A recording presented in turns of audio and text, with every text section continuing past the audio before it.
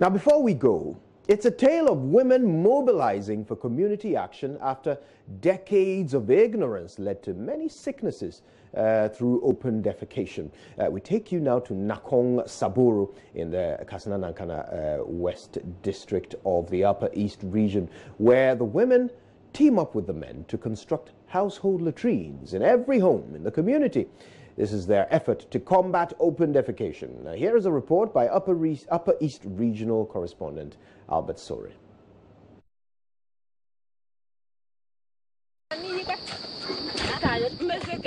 It may be a job thought to be a preserve for the men, but for these women here at Nakong-Saboro in the Kasana-Nankana West District of the Upper East region, it is a job they have come to love and to do with passion.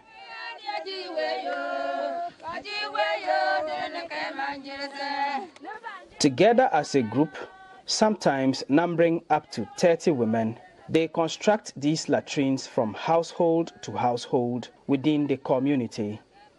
Any house, when you say you are ready for your toilet, all of the women and our husbands will go and help you for you to blade your toilet, because Magdalene Tiose is a trained latrine artisan and leader of the women's group here at Nakong-Saboro.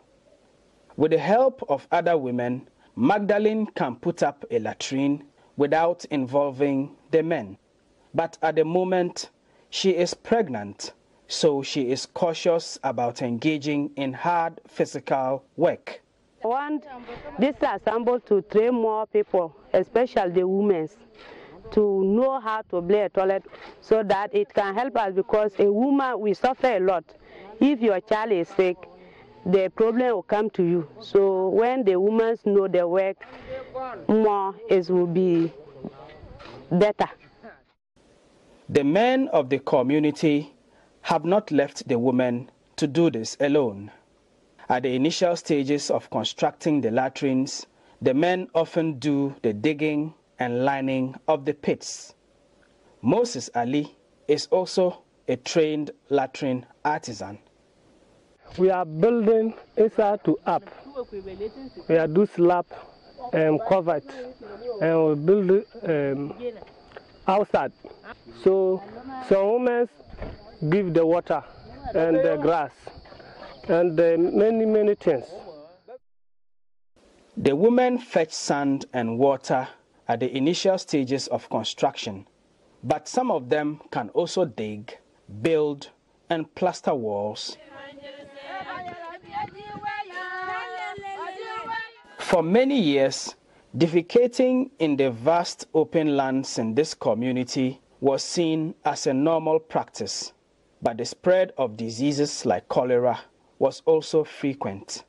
The Center for Indigenous Knowledge and Organizational Development, CICOD, and Water Aid Ghana therefore started some advocacy work here at Nakong-Saboro.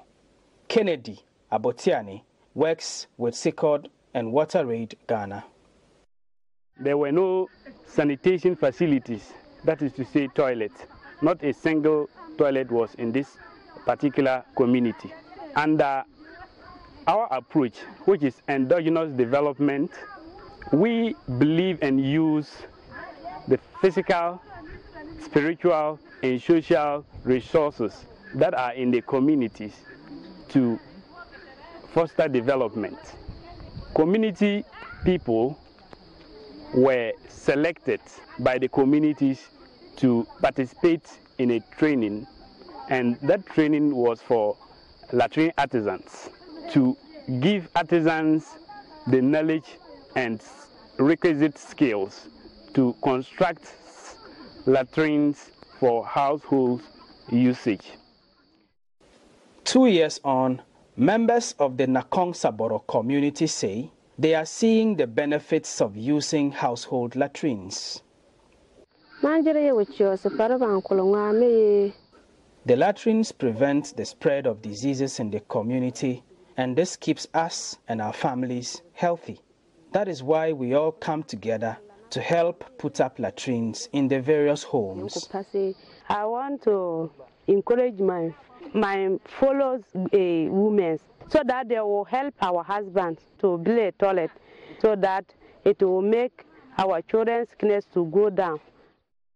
One of the targets of Goal 6 of the Sustainable Development Goals is to, by the year 2030, achieve access to adequate and equitable sanitation and hygiene for all, and to end open defecation, paying special attention to the needs of women and girls and those in vulnerable situations. The story of Nakong-Saboro perhaps goes to show that the role of women in Ghanaian communities is key to achieving this target. Albert Sori, Joy News, Nakong-Saboro, Upper East Region.